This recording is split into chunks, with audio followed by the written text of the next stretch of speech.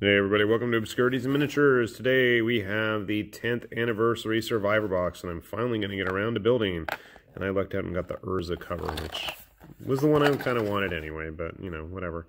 There are 4 different covers for the 10th anniversary Survivors, so, you know, not that it makes any difference, but let us take a look at what's inside. Now, I'm assuming that if you have any inclination to follow what goes on with Kingdom Death, you're probably well aware of what's going on here. So first we get a big, whoa, there's actually a lot of paper this time. Okay, so we get the pattern system. You're gonna need that. We have our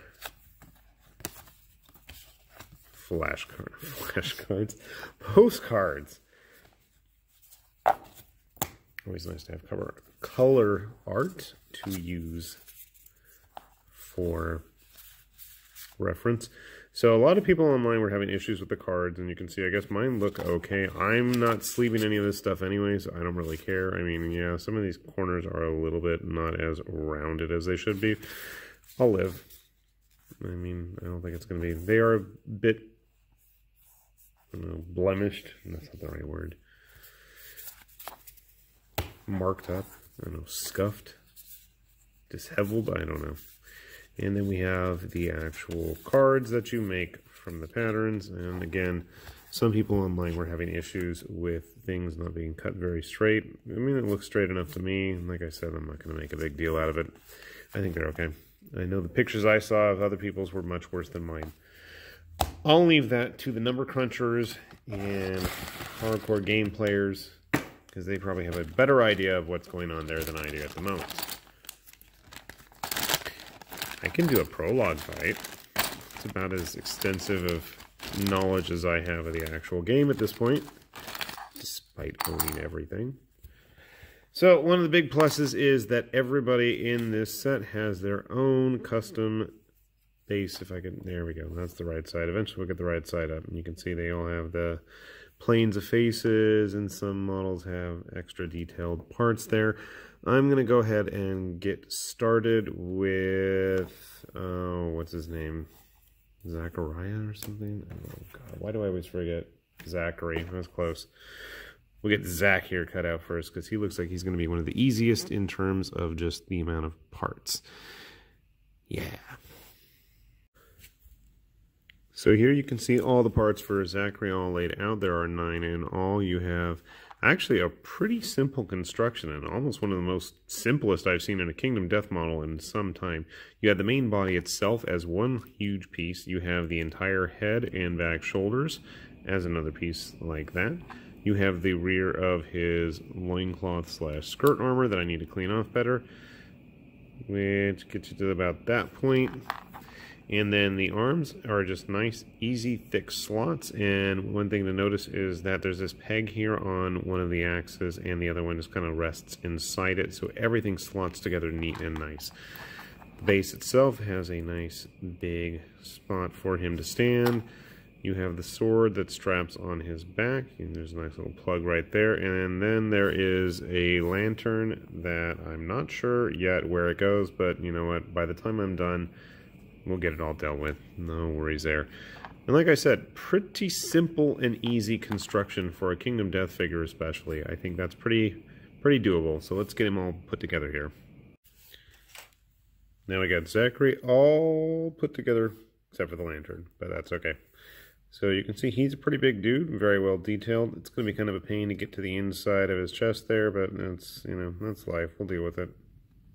I don't know why, but it just reminds me of a very Conan / He-Man style pose.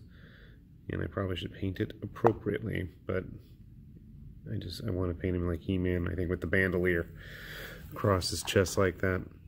I think that's how he's supposed to go on his base. Like so. It's a big dude.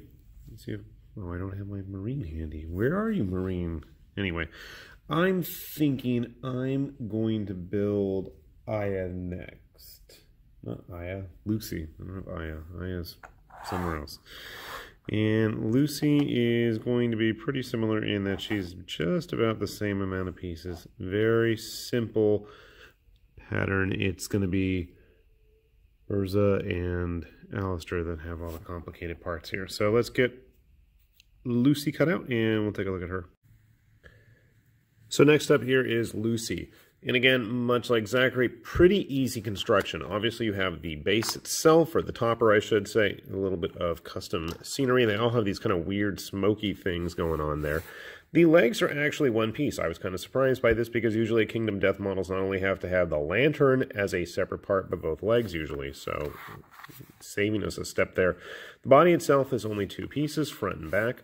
We have the head with all the hair attached, which is nice and simple. And then the arms already have the weapons in them. So I really got to say, this is just a smooth and easy kit to put together. So let's get her all built.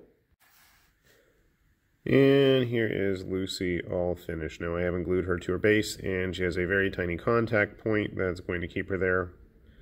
So we're going to wait on that, but pretty simple construction. The contact point for the head was a little bit tiny, and you kind of need to actually glue the torso and the head together, and then the arms are going to actually fit inside of the kind of crevice that both the chest and the head make with the hair there. So everything just kind of fits in nice and neat.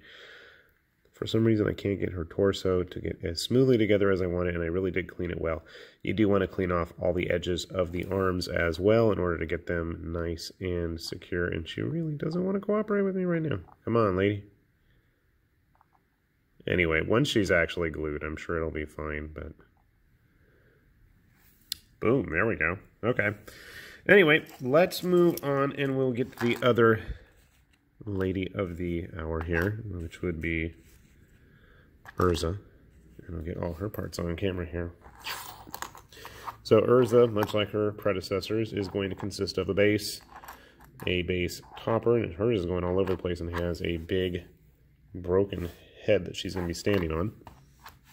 A little bit more parts. So her whole torso is one piece with then more of the gear on her back and the back of her skirt armor there. And a little treasure chest. That's going to be another piece. Interesting. Both legs are individual parts. We have her sword, which is going to be shoved into the ground with a crown there. We're going to have... I don't know what this is. I don't know what it is at all. I'm assuming... Oh, it's her chest. Okay. It's not a Kingdom Death model without having to, glue the breasts on individually. I'm going to tuck in like that. And, oh, yeah, there we go. Everything's been nice and easy, but you want to be really careful because Urza's face, even though it just fell off and it's totally out of focus, is a separate piece. And I can pretty much guarantee, as hard as that is to see at the moment, it's going to be a hard one. Don't lose it. And then we have the other arm, too. Okay, we're getting her all built here. Probably help when she's in focus. Now we got Lucy all done. A couple of things to point out. So, whoa. She's actually got connection points for both her leg, and you can see, hopefully, a little bit more clearly, there is an indentation right about there above my nail where the sword is actually going to rest, and then her back foot. So, you have to connect both the hand and then the... Is that her left hand? No. Yeah. Her left hand actually has to connect to the top of the sword and getting everything to connect together and then actually match up with the peg or indentation in the base. It's a little bit of a challenge. So, you want to use something. I would suggest using a glue that isn't going to set immediately so you can kind of wiggle it into the correct position. And she'll look like that. So last but not least, then, we've got our buddy Alistair. So let's take a look at what he's got going on as I slide Urza out of the way there. Did I call her Lucy again? So, another interesting build. You've got a good chunk of the torso already put together. The rest of the waist is two parts with the entire leg on there. We have our shield right here. Another ridiculous decorative base topper. We have his spear, which I just dropped there. Very thin, so be careful with that. His head and then the tassel that goes on the spear, and I'll have to figure out where exactly that's going to go. Good luck to me. Now we got Alistair finished as well, and for whatever reason, Alistair did not want to cooperate getting his arms attached to his body. I don't know why. I gotta clean him up a little bit here. He really was uncooperative, and it's not like there was a complicated attachment point. It was just a nice little peg, and that was it. But he had a real tough time deciding to cooperate and getting onto that base, but we did finally get him. And you know what I thought would be fun? We'll take our survivor, and I'd love to compare him to his actual other models available, just so you guys can see, whoa, some of the difference in size that we are currently dealing with Kingdom Death models. So you can see here, this is both the one that comes in the base game that I painted years ago, and the Halloween edition that I have yet to get to, even though Halloween is now past, and obviously our 10th anniversary version as well. Let me see if I can grab some of the other models. We'll give you a quick look at how they stack up to their original forms as well. I'm bringing him back here. You can see Zachary, along with his original incarnation, his Halloween incarnation, and then the 10th anniversary version. I did also want to point out his lantern is supposed to go right here. There's a tiny little notch on both the lantern and on his folds of cloth here on his loincloth thing. And that is the actual attachment point. Surprisingly, our lady friend, Urza, doesn't have one, as far as I can tell. And there weren't any extras on the sprue. Why don't we take a look at Urza next? Here you can see Urza as well with her finished counterparts. The original version, much smaller compared to the modern 10th anniversary, who's bulked up significantly. And then I'm 99% sure this was supposed to be Urza. But yeah. Again, just seeing the size and thickness and depth of the model, that, you know, you're definitely getting a lot more in terms of 3 dimensions of the model these days with these kinds of survivors. And I really makes me anxious to get a hold of everything in that gambler's chest, and who knows what's coming after that. So finally, let's take a look at Lucy now. We managed to get Lucy to stand back up there. Again, you can see her original incarnation, her Halloween version, and then the 10th anniversary. I think she's probably, of the 4 new models, the flattest and most in need of getting glued to that base, but, you know, I like to get everything down there in between the legs and on the bases as well. So it's going to be a little bit before I get to them. But I got to say, and I feel like I say this every time there's a new Kingdom Death release, but honestly, I think these are probably my favorite models that I've built. Partly just because they are big and pretty simple to build. They were very well detailed, and just the size. I mean, I personally, and I know not everybody's a big fan, but honestly, I'm a real big fan of just how big they are these days. I think it makes painting easier. I think it's easier to get more details.